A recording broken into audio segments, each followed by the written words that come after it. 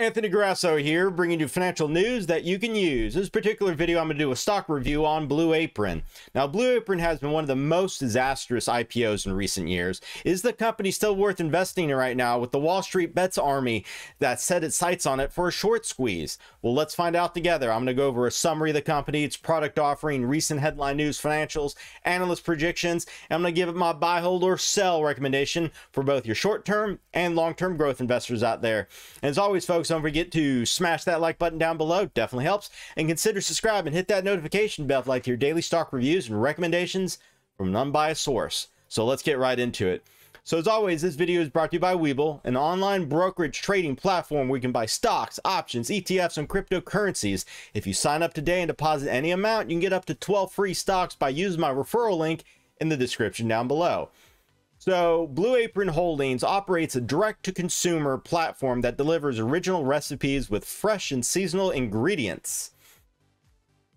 It operates the Blue Apron Market, an e-commerce market that provides cooking tools, utensils, pantry items, and other products. Now, in addition, the company offers Blue Apron Wine, a direct-to-consumer wine delivery service that sells wines which can be paired with its meals. It serves young couples, families, singles, and empty nesters. The company offers its services through other order selections on website or mobile applications, primarily in the United States, and also Walmart now. Now, Blue Apron Holdings was founded in 2012 and is headquartered in New York, New York. So let's look at some news of the company specifically. So a couple months back, Blue Apron started selling on Walmart's website. Now, this move to Walmart.com is part of a larger effort to expand into new channels, including third-party sales platforms that bring significant new audiences to Blue Apron, the retailer said in the statement. Now, Blue Apron says it expects to announce more offerings of this kind in 2022, but was not specific about any potential distribution partners. But one thing that concerned me with this news back then was the new approach might cannibalize their subscription-based services that they offer, but I will definitely get into that a little later. But the biggest news that that's coming on the stock right now is that Blue Apron is possibly the next big short squeeze going on right now. Now, Blue Apron has been seeing quite a bit of positive movement lately with no news behind it specifically to say why did it just jump up so fast and so far. And there's a lot of short sellers out there with a huge percentage of the stock. That's led to some traders latching onto the name as the short squeeze targets is ready to pump up. Now, 9.4 million shares of the stock have changed hands so far today. To put that in perspective, the meal kit company's daily average trading volume is only around 2.9 million shares. I will talk about this later on in the video, but let's go ahead and examine this company as a whole. So let's go ahead and look at some of the fundamentals of the company right now.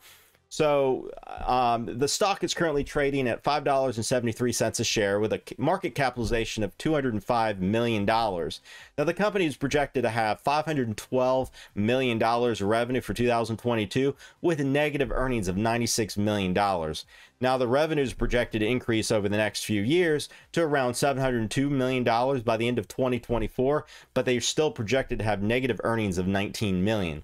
The revenue is forecast to grow, though, about 15% per year. But let's go ahead and look at some key measures of the company. Let's look at the valuation analysis right now. Because the earnings of Blue Apron are not available or negative, the price of sales and the price to book ratios are the most appropriate valuation measures. Therefore, Blue Apron seems inexpensive with the price to sales ratio of only 0.4 times below that of the industry median, a price to sales ratio of 0.74. However, the price to book of 2.3 is in line with the industry median of 1.64. Now, when I'm comparing Blue Apron price to sales ratio versus the fair ratio, taking into account the company's forecasted earnings growth, profit margins, and other risk factors, Blue Apron is expensive based on its price to sales ratio compared to the estimated price to sales ratio of 0.2 times. Now, when looking at the fair share price versus the fair value, when looking at its future cash flows, though, for this estimate, we're going to use the discounted cash flow model. Our estimate of fair value is $39, so it seems undervalued based upon the future cash flow, the discounted cash flow model. Let's look at the profitability marks of this company. Now, although profitable on a gross basis, Blue Apron is in line profitability in the industry. Its operating net margins are also in line with the medians. They don't really pay any dividends like most of its peers. And then looking at the growth of the company, the earnings of Blue Apron have declined at a greater rate than revenues. Additionally, the average company in the market, in the industry, was able to improve its earnings result over the same period. Blue Apron is forecasted to remain unprofitable over the next 3 years. Now, looking at the earnings trend, even though Blue Apron is unprofitable, there was a reduced losses over the past 5 years at a rate of 22.3% per year. And that's partly because the CEO, the new CEO that's taken over the company, she's actually changed a few things. But I'm going to definitely get into that as well. And finally, let's look at the financial strength of the company. It has a debt to total capital ratio of around 35 or 50%, which is pretty high. Now, the company could face trouble servicing its debt as both its interest coverage and quick ratios show that neither operating profits nor current assets alone are great enough to satisfy the interest obligations. The short-term assets of $108 million exceed both its short-term liabilities of $89 million and its long-term liabilities of $74 million. Now, they currently have more cash than its total debt, but they have a less than a year of cash runway based on its current free cash flow model. And it has to be noted that shareholders have been significantly diluted in the past year, with the total shares outstanding growing by 47%. So what did the analysts say specifically regarding this company? Well, the average analysts have a strong buy recommendation on this company right now. The average price target over the next 12 months they put at $9.33 a share, with a high estimate of 10 and a low estimate of 8. With a current price of $5.88, that's a strong upside. Now let's go over a few of the analyst reports in particular. So the Street Quant ratings rate Blue Apron as a sell. This is driven by a few notable weaknesses, which they believe should have a greater impact than any of the strengths. They could make it more difficult for investors to achieve positive results compared to most of the stocks that they cover. The company's weaknesses can be seen in multiple of areas such as deteriorating net income, disappointing return on equity, poor profit margins, weak operating cash flows, and generally disappointing historical performance in the stock itself. And also the Ford Equity Research Report has a hold recommendation, and they say it's going to perform in line with the market over the next 6 to 12 months. This projection is based on their analysis of the 3 basic characteristics they look at: earning strength, relative valuation, and recent stock price movement. Let me bring it over here. So am I a buy, hold, or sell recommendation on Blue Apron?